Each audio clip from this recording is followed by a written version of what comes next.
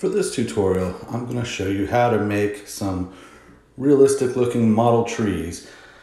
And you're going to go from floral wire to making it look like a tree in the wintertime.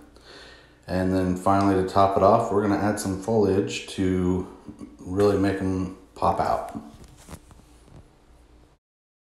Step one is gathering your materials. I use 26 gauge floral wire. You're also going to need some needle nose pliers and some wire cutters. After that, you're going to have to prime it, so you need to get some primer. And then some paint and glue. From there, you need some foliage to put on it, and I do have a tutorial on that as well. You're going to need your hot glue gun, and don't forget the spray adhesive. Step two is to measure out and cut the wire. So first of all, you're going to have to decide how big do you want your tree. 4 inches, 6 inches, 8 inches. What I did is I use a board and I put nails in it. One's my starting point. I put another nail 4 inches away and another nail 6 inches away. This is something you could do any distance, any size that you want.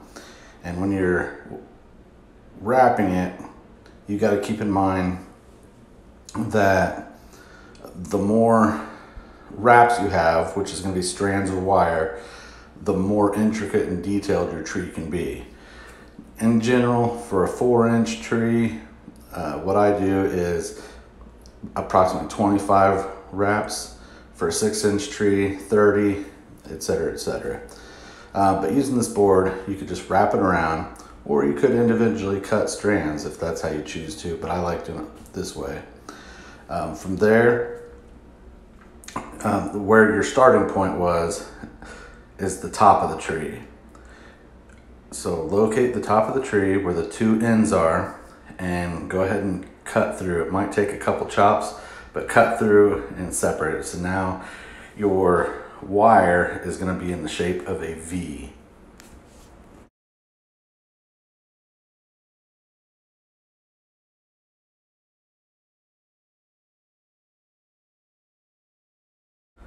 After you've cut the side, try to twist it just enough to keep the two sides separate from each other.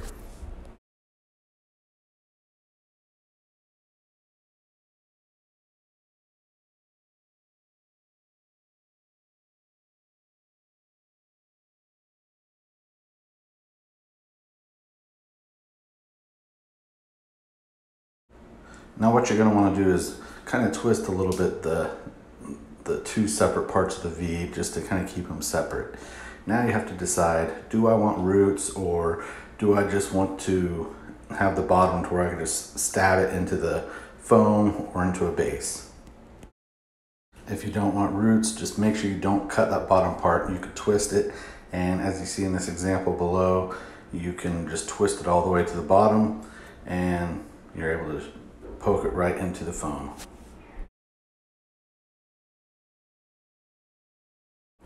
Step 3 is twisting the trunk. Now in this example, I am going to have roots, so I'm going ahead and cutting the bottom half of the wire as well. So now I have approximately 60 strands of wire.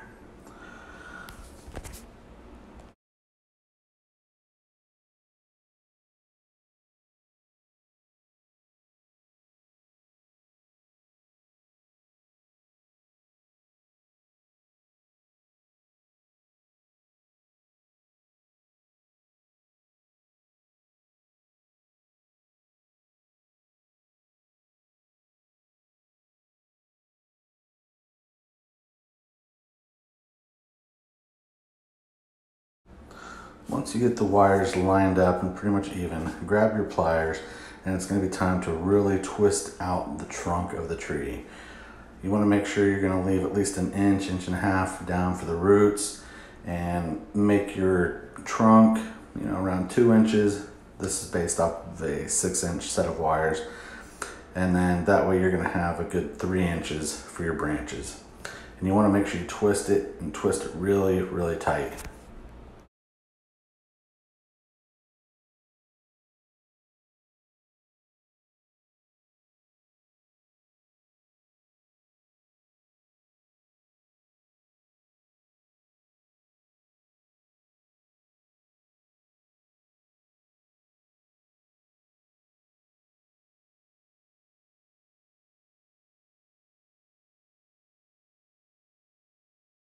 After you've twisted the trunk, try to go back and in the branch side of it, try to separate that V, which we're now going to refer to as a Y shape, because the Y shape is going to be key throughout the rest of this instructional video.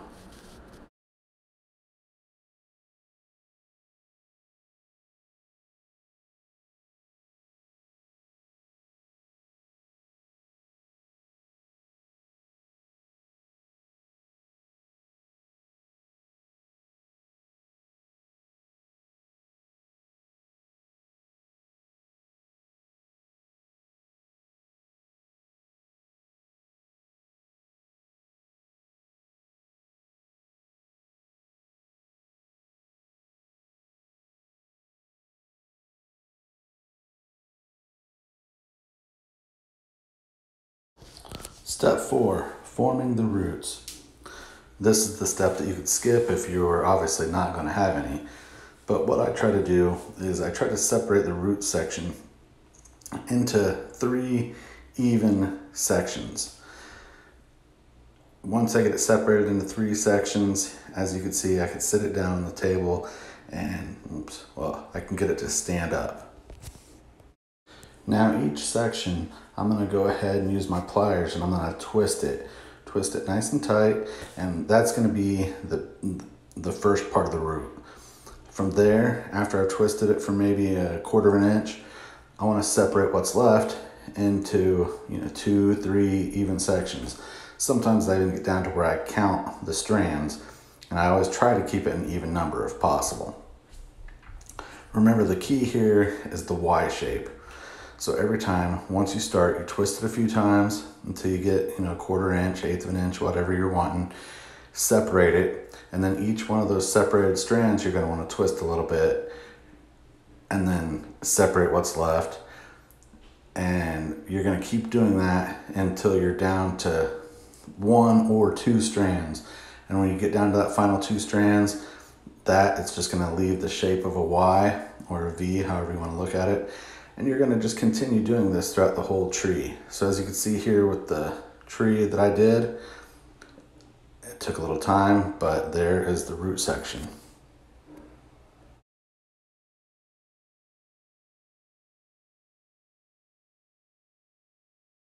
Step 5, I'm forming the branches.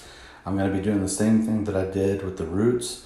I'm going to twist a section, and then I'm going to separate what comes after the twist. Now these twists are key. You got to remember, these are the branches. So once you make a twist, you're going to want to separate after that. And then each 2 parts of the Y that comes off, you're going to want to twist those for a ways, and then separate what's left, and twist and separate, twist and separate. It's always the shape of a Y. And then you're going to go back to the other strand where you originally started, and you're going to go and follow down that branch. Twist and extend, twist, twist, twist, twist and separate. Eventually, you're going to get done, and it's going to be time for step 6, applying the primer. The primer is a piece of cake. Just make sure you wear your protective gear. Put your tree somewhere safe, not in an enclosed area, and spray, spray, spray, spray.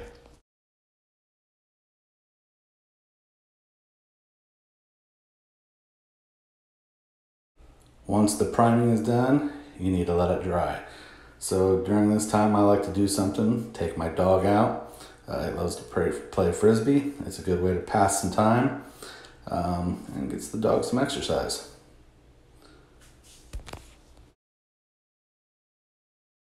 Completely unnecessary to add this in the video, but at the same time it breaks up the monotony a little bit, and I get to show my dog off.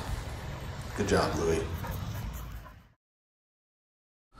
Now for step 8, it's time to paint. There's my pretty little tree, as Bob Ross would say. And what I'm going to do is I'm going to grab a little bit of golden brown, a little bit of black because I want to make it a little bit darker, just a touch. And I'm going to go ahead and add some glue. Whether you use wood glue, white glue, it's totally up to you. Mix it up. This is going to make your paint a little bit thicker. Me personally, I kind of like having the wire look to it, but if you're wanting to conceal that, there's many different ways, whether it be with some spray, latex, or you could do multiple coats of this paint. You could start out by using a glue gun and cover it up and then paint over it. There's many ways you could do it, but like I said, I kind of like the wire look. It just kind of makes it look kind of fantastical for me.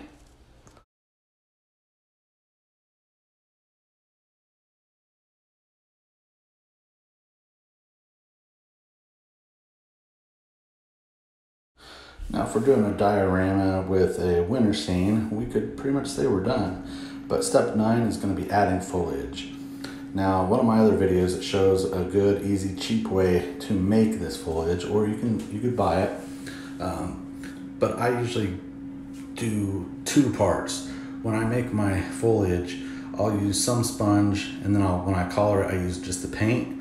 And then the other type I'll do is the paint mixed with glue, because it'll give you clumps.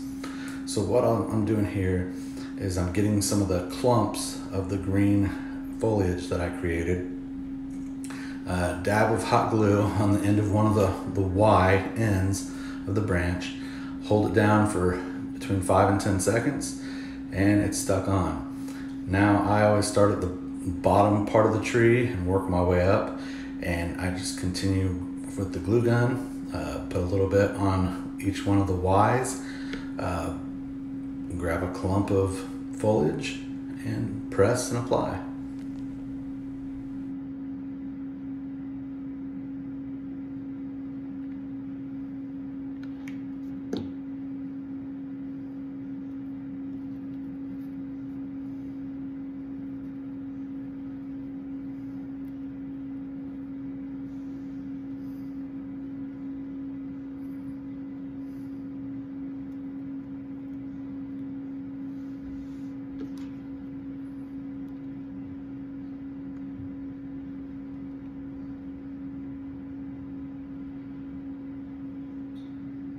Now, you could use larger chunks of foliage if you wanted to get it done quicker, but I find that if you take your time and work with some of the smaller clumps, overall it's going to end up with a much better looking tree. And this is also going to depend on how many strands you use. The more branches you have, the more leaf coverage you're going to have. So there's a lot of variables that go into it. But I always start at the bottom, work all the way around, and then I just continue working my way up until I get to the very last Y. Just remember, you're adding some foliage to each of the Ys.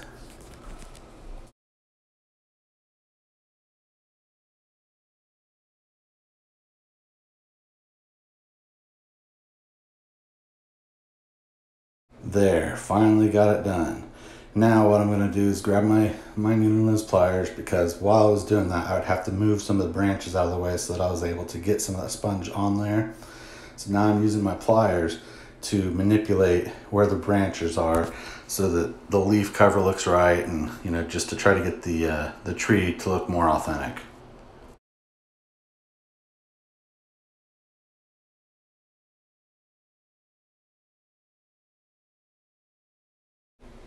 Once you get the branches manipulated the way you like, it's time to grab your spray adhesive. Go ahead and spray that. That'll keep any of the little pieces stuck on there really nice and good. And we're gonna dip this into my tub of the foliage that I mentioned I did not add glue to, because that has a lot of finer pieces. I dip that in, get my spray adhesive again, spray it. This is just going to ensure that this all sticks together, and that should hold it pretty good for you. And we are done. I hope you've liked what you've seen, and I hope that you're able to make some of your own little trees. If you liked what you saw, please feel free to share and subscribe to my YouTube channel, Dungeons and Designs.